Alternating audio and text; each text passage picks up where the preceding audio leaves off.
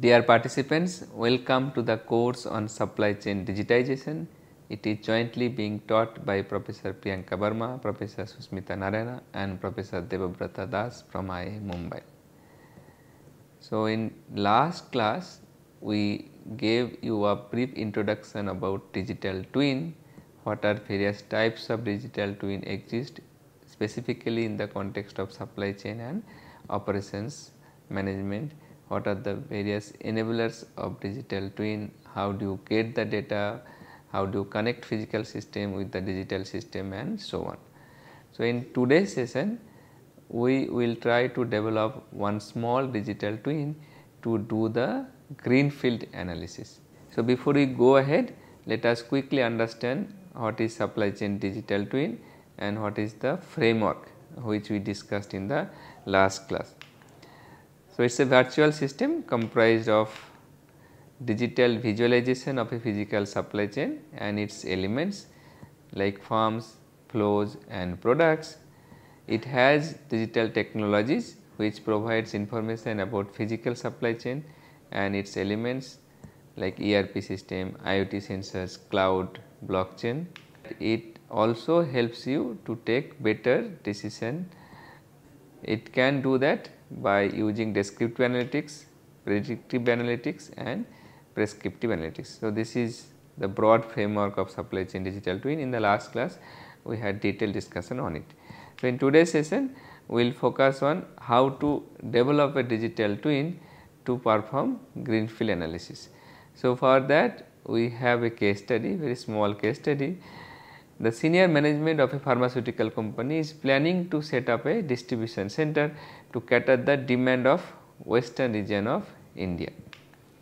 The estimated annual demand is shown in the table. Okay. So, now if you see we have the demand data. So, it has 4 markets in the western region.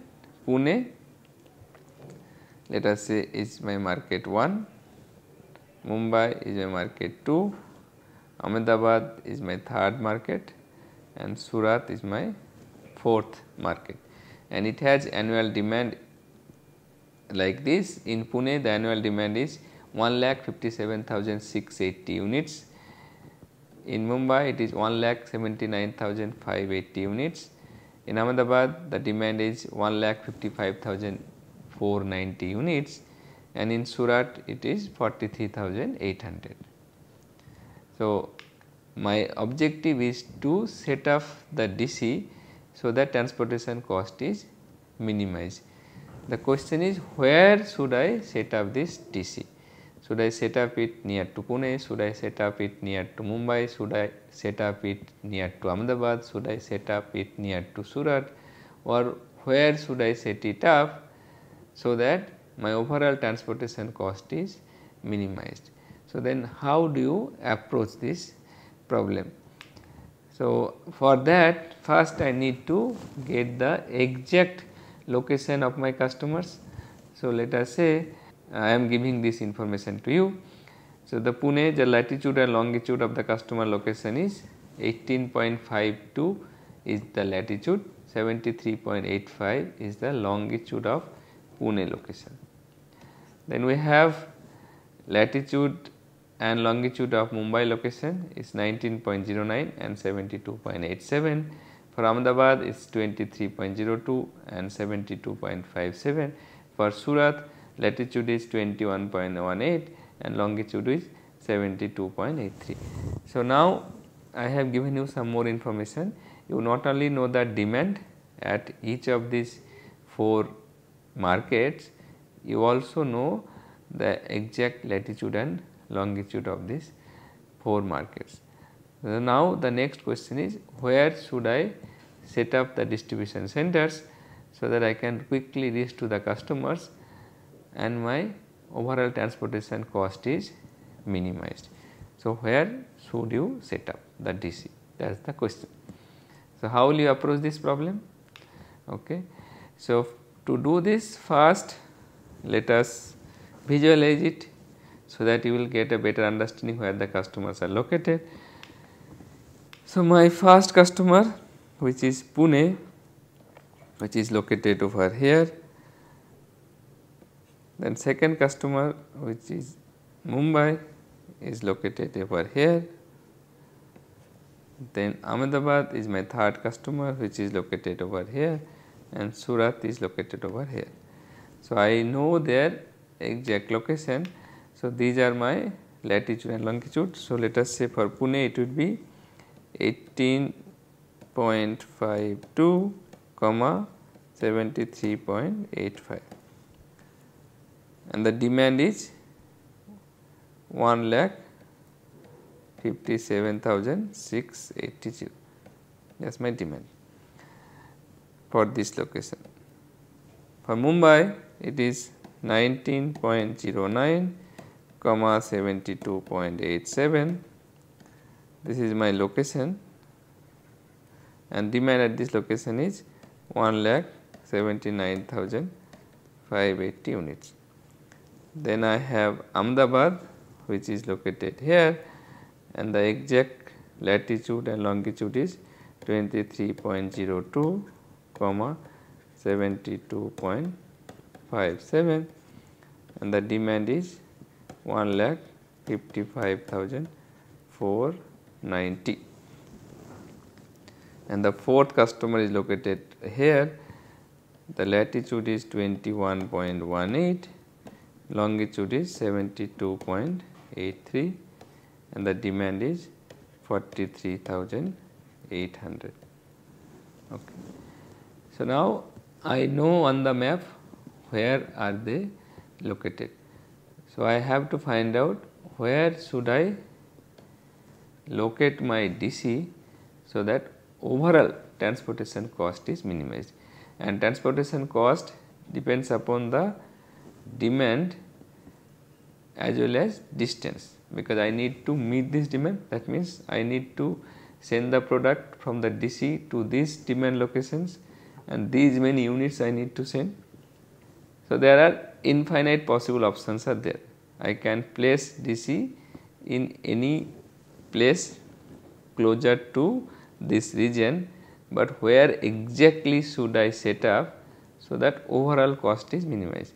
By looking into this data, I am tempted that if I locate it near Mumbai, then huge volume of demand can be satisfied quickly, and my transportation cost from DC to Mumbai will be minimized. Let us say if I locate close to Mumbai, then transportation cost from DC to Mumbai will be very low, but however, transportation cost from DC to Ahmedabad will go up, transportation cost from DC to Surat will go up, from Pune it will be little higher.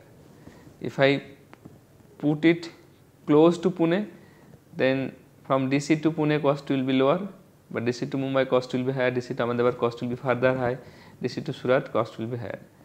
If I place it near to Ahmedabad, then DC to Ahmedabad the cost will be lower, but however, DC to Mumbai, DC to Pune and DC to Surat cost will go up. So, therefore, there are lot of possibilities are there. I need to find an optimum solution which will minimize my overall cost. So, for that we need to develop a model so that I can get the exact location of the DC which will minimize the overall transportation cost. So, for that we need to develop an algorithm, develop a optimization model. So, let us look into these symbols. Xi is the x coordinate of market I, yi is the y coordinate of market I. So, let us say if market 1 is Pune, so this is x1, y1, x2, y2, x3, y3, x4, y4. Okay. So, I can put latitude and longitude in x and y coordinate, and then I will get the exact location of these markets. Okay. Then we are mentioning demand I, demand of market I. So, this will be demand 1, demand of Pune will be demand 1, demand of Mumbai will be demand 2, So, whatever demand of Mumbai will be as demand 2, then this will be demand 3. The demand of Ahmedabad will be denoted as demand 3 and demand of Surat will be denoted as demand 4. Okay. Then we have XDC and YDC. So, this is my variable, this is my decision variable. Okay. So, I need to find out where should I locate the DC, that means what should be latitude, what should be longitude of the distribution center. So, these are my unknown, I do not know, I have to find out this value. So, let us say my DC is located over here somewhere. So, this will be my X DC, Y DC. Okay. So, if it is located over here, then I need to find out the distance to Surat, I need to find out the distance to Ahmedabad, I need to find out the distance to Mumbai, I need to find out the distance to Pune. Okay. So, first I need distance formula. Okay.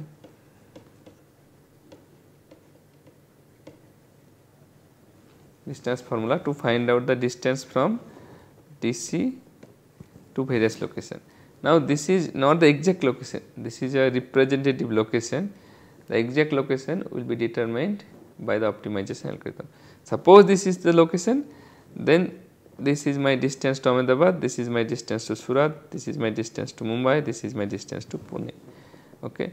So, now once I get all the distance from DC to each of these demand points, I need to multiply this with the corresponding demand. Okay.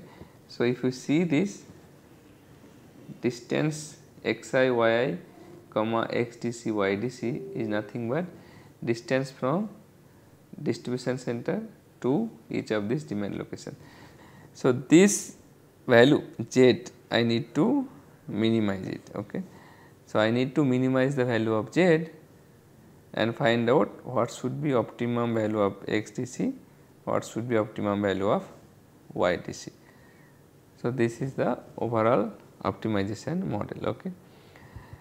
So, now we need to solve this model to find out the optimum location of xdc, ydc, that is optimum location of the distribution centers. Okay. So, for that one of the important point is distance. So, let us focus on what various distance formula. The first one is direct line method. Suppose I have location A, I have to go to location B, I can go directly. Okay. So, what is the formula? Suppose this is my xi, yi and this is let us say xdc, ydc. The distance between these 2 points is xi minus xdc square plus yi minus ydc square root of this value. Now, unfortunately, the distance between 2 points are not like straight line. I cannot travel in the straight line, I have to take left turn, I have to take right turn and so on. So, there is another method called corner method. So, if I have to go from point A to point B, I will first go in this direction and then I will go up. Okay. So, this is a much better representation of real life scenario where you need to take turns to reach from one location to another location. So, what is the formula of distance between xi, yi and xdc, ydc is the formula mod of xi minus xdc plus mod of yi minus ydc. So, this corner method formula gives a better representation of real life distance between 2 points, because we need to take turns left, right and so on. So, therefore, corner method is a much better approximation of real life distance. But however, what happens in reality, the surface, the earth surface is not flat. Okay.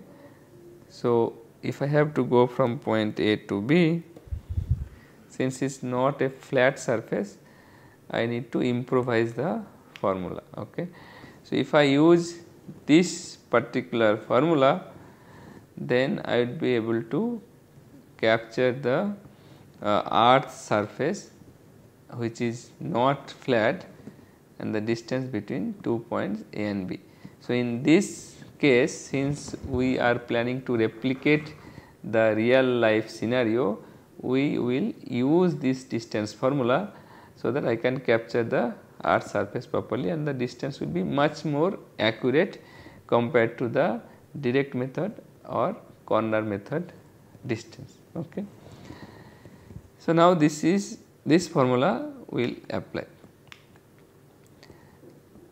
So, my objective is to optimize the value of x dc and y dc, that means latitude of dc and longitude of dc. Okay.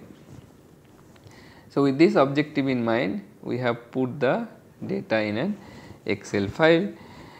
So, I have 4 markets Pune, Mumbai, Ahmedabad, Surat, and I have the demand of each of these market. So, this is the demand data, this is the market. Now, we have assumed that cost per kilometer per unit is $1, okay, $1 we have assumed. So, this value can be changed and put the actual value of your cost per kilometer per unit. Then I have latitude and longitude of each of these 4 markets. Okay. So, now using the formula which was shown in the previous slide, we calculated deviation in latitude, deviation in longitude, value of A, value of C, and distance between 2 points. Okay. So, one point is this market. Okay. So, I have 4 market 1, 2, 3 and 4. I need to find out the distance from DC to this market. Okay. So, initially to start the problem or to start the optimization model, I need to take a random value of latitude and longitude. Okay. So, initially we are assuming that latitude of the distribution center is 20 and longitude of the distribution center is 72. Okay. So, this is the random value, it is not the optimum value, we are putting a random value, then we will optimize. So, if let us assume 20 is the latitude of DC, 72 is the longitude of DC. If this is the correct information, then what is the distance from DC to Pune is nothing but 254.543, which I am getting from the formula shown in the previous slide. Similarly, I can find the distance from DC to Mumbai using that previous formula is 136.197. From distribution center to Ahmedabad, this is my distance 340 km. From distribution center to Surat, distance is 157 km. So, I got the distance value. Now, I need to multiply this distance with demand. So, I have to travel 254 km and transport 157,680 units. So, my total travelling cost from DC to Pune will be, from DC to Pune cost will be 157,680 units. That is what I am transporting. How much kilometer I am travelling? 254.543, and what is the cost per kilometer per unit is 1. Okay. So, this is the cost of sending 157,680 units from DC to Pune. Similarly, I can also calculate the cost from DC to Surat, let us say. What is the demand? Demand is 43,800. Okay. And how many kilometers I have to travel? 157.099 kilometer. And what is the cost per kilometer per unit? 1. The same way I can calculate the distance from DC to Ahmedabad. how much is the demand in Ahmedabad? 155,490 and the distance is 340.945 into 1. Same way I can calculate DC to Mumbai. How much is the demand? Demand is 179,580 multiplied by distance. DC to Mumbai distance is 136.197 and the cost is $1 per kilometer per unit. So, if I sum these up, I will get the total cost of transporting all this demand to various markets from the DC, and this value will be like this. Okay.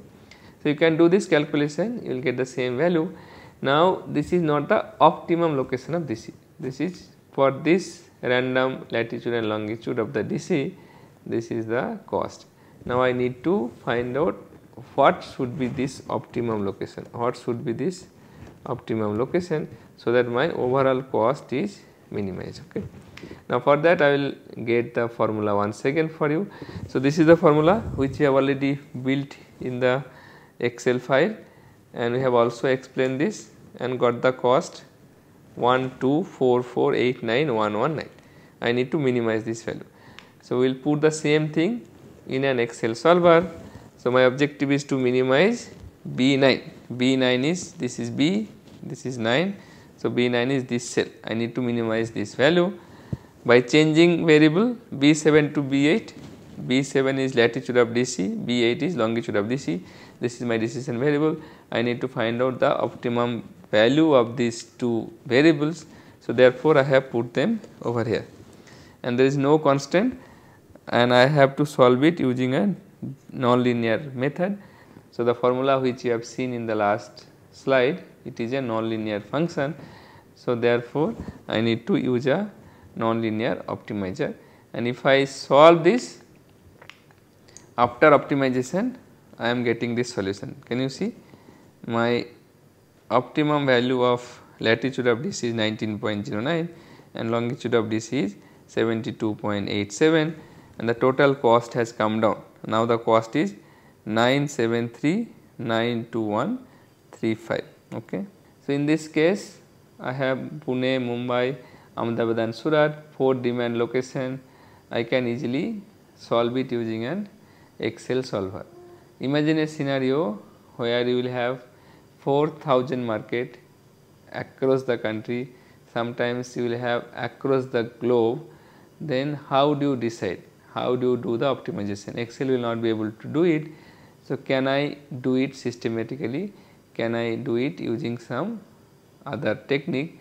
Yes, you can. So, for that we will take the help of supply chain digital twin, and in this case specifically I have taken the help of software called AnyLogistics. AnyLogistics helps us to develop a digital twin in the context of supply chain. Okay. So, now we have, so first thing what we have to do, you can read more about AnyLogistics in this website, and they have shown very nicely like how to build a digital twin from the scratch, specifically the Greenfield analysis with the example they have explained. Okay. So, for a reference purpose you can do this. So, first thing we have to put the latitude and longitude of these 4 markets: Pune, Mumbai, Surat, Ahmedabad. So, if you put the latitude and longitude, automatically it will be plotted in the AnyLogistics software. If I do not know latitude and longitude, if I spell these cities correctly, cities name, let us Mumbai, Pune, Surat, Ahmedabad, automatically AnyLogistics will pull up the latitude and longitude of this location.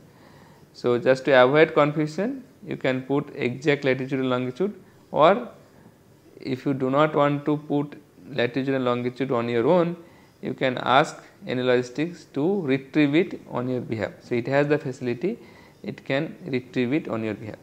So, if I have 4,000 demand points, imagine I cannot do it manually for each of this, I just need to put the name of this location, Analytics will automatically retrieve the latitude and longitude of each of these locations and plot it. Okay. Now, after plotting, it will apply the optimization algorithm which we have shown in the last 2-3 slides back. It will apply that algorithm and tell you where should I locate it. Okay. So, let us see, after applying the algorithm, it is telling me that my distribution center should be located near to Mumbai. This is Mumbai, you are not able to read it. This is Pune, this is Surat and Ahmedabad. So, it is telling me that my optimal location of DC is 19.09 latitude, 72.87 is longitude and location is over here. So, it is not only optimizing it, it is also plotting it on the map and connecting the demand point. It is saying that the optimum location of DC 19.09, 72.87 and it is exactly Mumbai location. So, if you see the Mumbai locations latitude and longitude, latitude is 19.09, longitude is 72.87. So, after optimizing, it is telling me that the DC should be located in Mumbai. We also got the same result. The Excel result suggests that my latitude of DC is 19.09. So, this is Mumbai location, and in any logistics also it is telling me that my optimal location of DC is Mumbai. So, GFA stands for Greenfield analysis. Okay. And DC is 19.09 is latitude, longitude is 72.87. Okay. So, for a small problem I can do it in Excel, I can visualize it, it is easy, but for a large scale problem, imagine where I have thousands of customers, lakhs of customers, if I have to find out where should I have my Greenfield distribution center, I can use the supply chain digital twin, I can use specifically the analytics software, and in a click of the button you will get the actual location, that is optimum location of the distribution center. So, this is the advantage of supply chain digital twin. You can visualize it in a better way, you can get the optimum solution in a better way. So, overall it helps you to take better decision in a systematic way, in an analytical way, at a faster rate, that is at a quicker time. So, thank you so much. I am sure you have understood how a digital twin is formed from the scratch, specifically for Greenfield analysis. It was a small example. So, in the next session we will do some more complex example, we will take more data and form some more complex supply chain digital twin, so that you can get better understanding. So, thank you so much, look forward to seeing you in the next class.